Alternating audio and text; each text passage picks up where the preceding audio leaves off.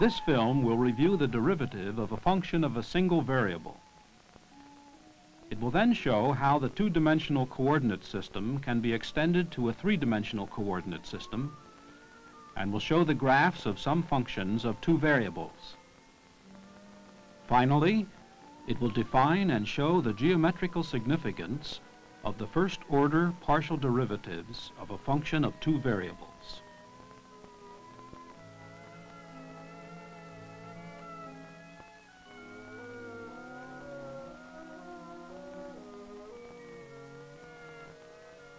Recall the definition of the derivative of a function f of x. The algebraic statement of this definition may seem rather imposing. When considered graphically, the definition is more readily understood. The graph of f of x is the set of points x, y, whose coordinates satisfy the equation y equals f of x. The selection of values for x and h will determine values for f of x and f of x plus h, and will specify points P and Q of the graph. The difference, f of x plus h minus f of x, represents the vertical displacement from P to Q, while h represents the horizontal displacement.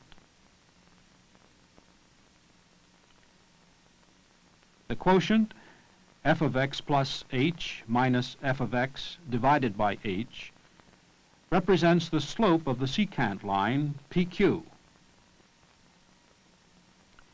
As h varies, the point Q varies.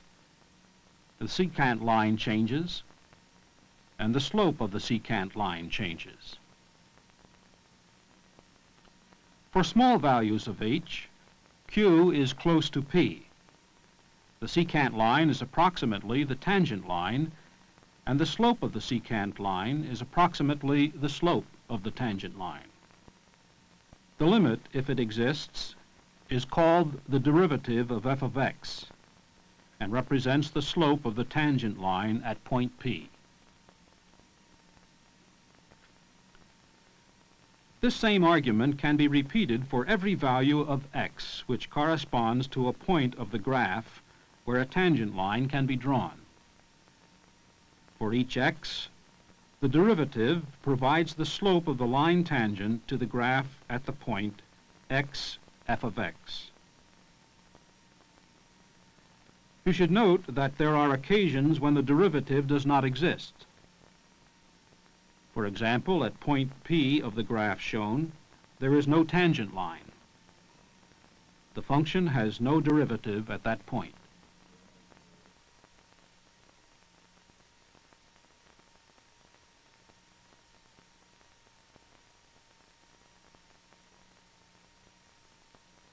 The study of the graph of a function of two variables requires a three-dimensional coordinate system.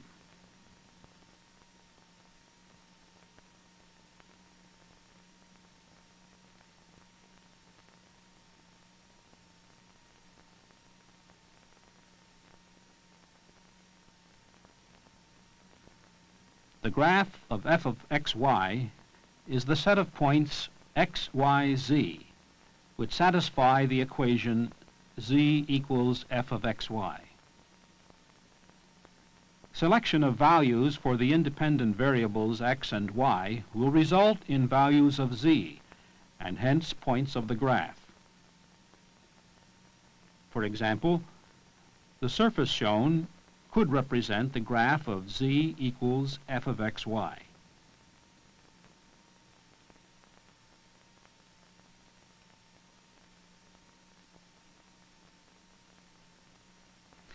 If x and y are chosen in accordance with a relation g of xy equals 0, that relation will restrict attention to a portion of the surface. For example, if x and y are chosen so that the points x, y lie on a circle in the xy plane, the points determined by the function f of xy will lie on a three-dimensional curve of the surface.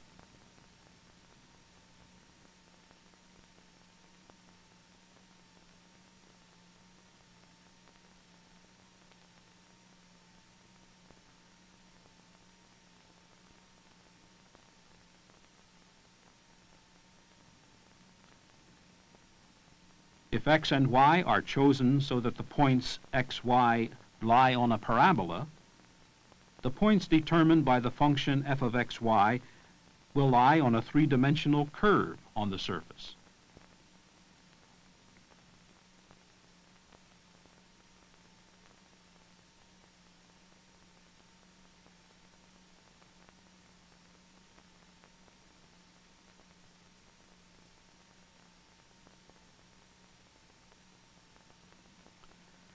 Notice that if x and y are chosen so that the points x, y lie along a straight line, the points determined by the function f of x, y will lie on a plane curve on the surface.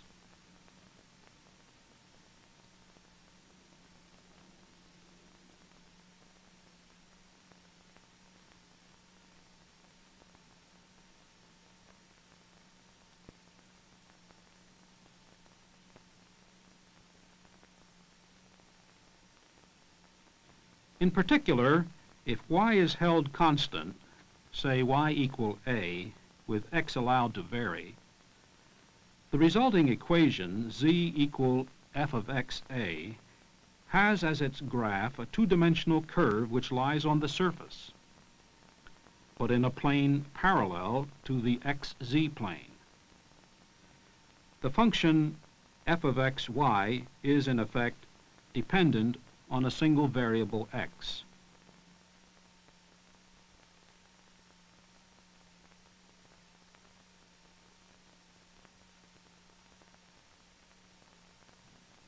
Look at the last graph again.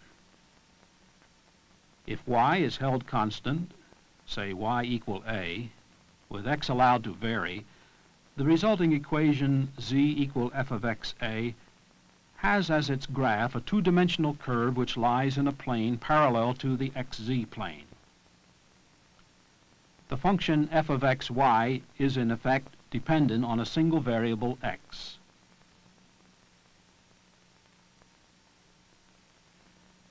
You have already considered functions of a single variable and their derivatives.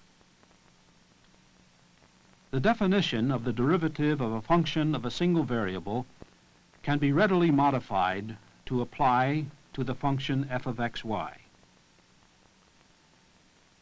Again, the choice of x, y determines a point P, while the choice x plus h, y determines a point Q.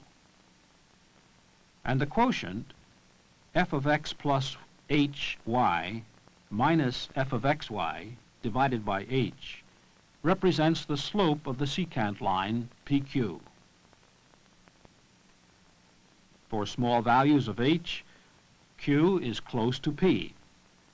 The secant line approximates the tangent line, and the slope of the secant line is approximately equal to the slope of the tangent line.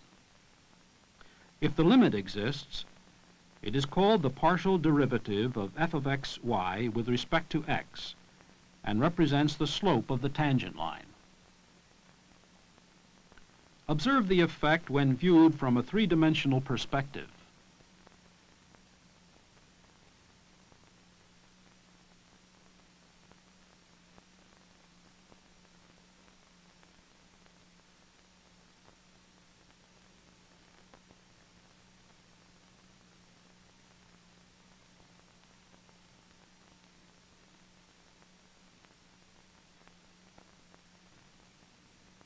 The partial derivative of f of x, y with respect to y can be considered in a similar manner. In this case, x is held constant, say x equal a, while y is permitted to vary. The resulting equation, z equal f of a, y, has as its graph a two-dimensional curve which lies in a plane parallel to the yz plane. The selection of values for y and h determines values for f of x, y and f of x, y plus h, and determines points P and Q. The quotient f of x, y plus h minus f of x, y divided by h represents the slope of the secant line PQ. For small h, Q is close to P. The secant line PQ is approximately the tangent line, and the slope of the secant line is approximately equal to the slope of the tangent line. The partial derivative of f with respect to y provides the slope of this tangent line. The same arguments can be repeated for every value of x and y, which correspond to a point of the graph where tangent lines can be drawn parallel to the xz or yz planes.